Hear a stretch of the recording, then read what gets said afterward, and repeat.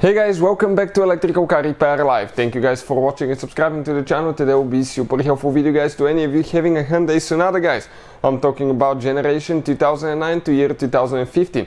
If your master window switch does not work guys and you want to know which fuses control that, you may have up to 4 fuses. Stay with us, we will explain guys each one of those things now.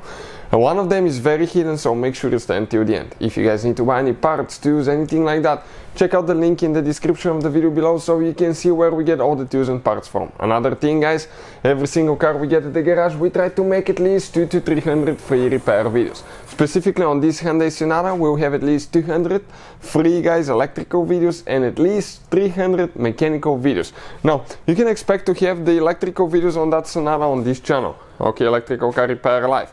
But the mechanical videos will be on our main channel, Auto Repair guys. Check it out, we have helped more than 100 million people guys. We have information that can save you so much money, so check it out. Now, with that being said guys, okay, let's go ahead and start explaining where we have all the fuses for the windows now. Right here, this is your fuse box, okay? And let's explain, okay, what we need to do. You have one tab here, press in. You have one tab on this side, press this one, squish and pull up. So that's what we need to do now. Okay, perfect. Right here you can see we have a fuse puller, so grab it, squish, pull it out. We're going to go on the inside and I'll show you where all the fuses are located now, okay, for that master window switch. Okay, right here I'm talking about. So if you come right here guys, okay, next to the steering wheel you have another fuse box that we'll be working on. Okay, in this fuse box, okay, what you need to do, pull down, okay, like that. Now there are multiple fuses that we need to check here, and then there is one that's actually not here, and we need to talk about that one, where exactly, okay, it's located. So you may actually, I said 4, but you may have up to 5 fuses guys for that specific master window switch. Coming this way, okay, let's explain now, okay, what we have specifically. So coming guys, okay, on the left row now, this is the left row. We need to come to the 4th fuse on the left row. I'm talking about fuse 1, 2, 3, 4. This fuse right here, 25 amp fuse. This is the safety power window switch, okay, model fuse. Then you have another fuse right here, 20 amp fuse. Check this one as well. Then you have one more right here for the left window switch as well. It controls the rear left and the master window switch.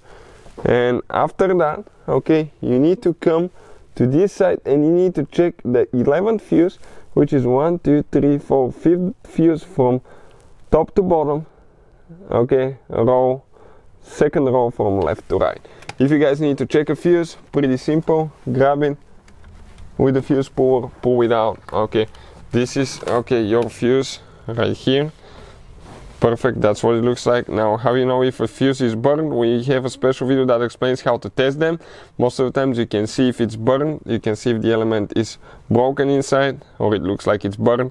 Now, sometimes it's hard to tell, so I'll recommend to always test them. We'll put a link how to test fuse guys, super short video but very helpful, in the description of the video below, so please, okay, please check it out. We're going to explain all that. So where is another fuse, okay, that controls the master window switch? Okay, let me install this one and we're going to go towards the front under the hood, and I will explain, okay, where you can actually expect to have the other one, because you have one more fuse controlling that master window switch. So you come right here, okay, that huge fuse, okay, that big fuse right here, that's actually a fuse guys that we need to check. So if you look at it, okay, from right to left facing this way, it's the 2nd fuse inside. It's a 60 amp fuse, you can see it here on the glass, 60 amp fuse.